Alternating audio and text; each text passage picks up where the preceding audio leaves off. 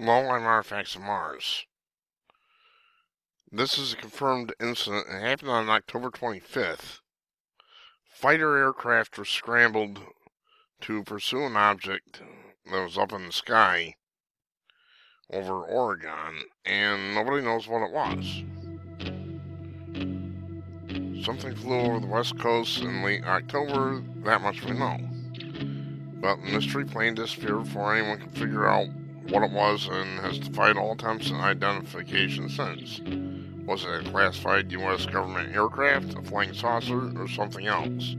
The War Zone reports that in the afternoon of October 25th, air traffic controllers started querying commercial airline pilots flying between Portland and Seattle, asking if they could help identify a mystery object. The object in question did not have a traffic collision avoidance system, transponder turned on, was not responding to radio communication, and most intriguingly, could not be picked up on radar. Numerous reports said they saw the aircraft, but none came close enough to identify it. Numerous pilots. Ultimately, Oregon National Guard F-15 fighters from Portland International Airport were sent up to investigate but saw nothing. The Warzone article also cites two Reddit users familiar with the incident who seem to corroborate much of what the air traffic controller audio has to say. The aircraft was near Crater Lake, Oregon when traffic controllers started asking nearby pilots about it.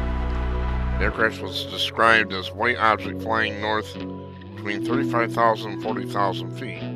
At one point in the air traffic controller audio clip, one pilot says mystery bird is 12 to 15 miles away, and distances from other aircraft range from 4 to 20 miles.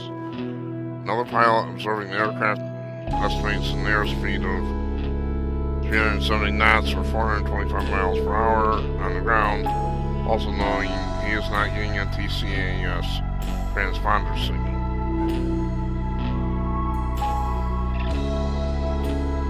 And then we get in the speculation. One Reddit user said it was somebody running drugs.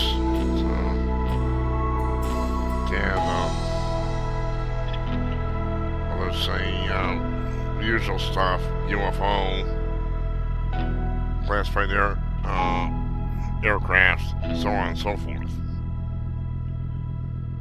Very, very strange. Of course, I worry about North Korea myself, if they have something. Or maybe there's nothing at all. Would it be possible that all of these pilots reported the aircraft were actually seeing nothing? After all, radar saw nothing. Told by air traffic control, someone in position of authority that there was an aircraft in the area, pilots have seen something that was not there. Yet even the hallucination explanation has a problem. These pilots so easily experience what amounted to mass hallucination, then why is this phenomenon not more common? And why are these pilots flying? It's a good question. One pilot, United Flight 612, is asked by air traffic. He sees a mystery aircraft in his 3 o'clock position. Quickly pipes up, "Yeah, we got him. He's about 4 miles away." Apparent from the tone of his voice, I've been watching an object which he later describes as a white spot, about 4,000 to 5,000 feet above us for some time. Now, I'd say this wasn't any drug runners. God help us if North Korea has something that sophisticated.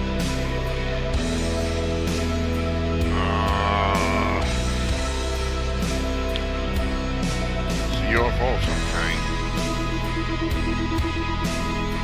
True UFO, unidentified flying object. Weather phenomenon, maybe, maybe not.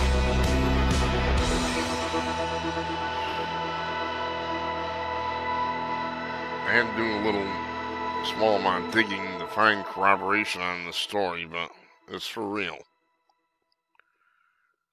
And that's not the first time we fired scrambled fighter aircraft chase UFOs. It won't be the last. I'm Artifacts of Mars. Thanks for watching.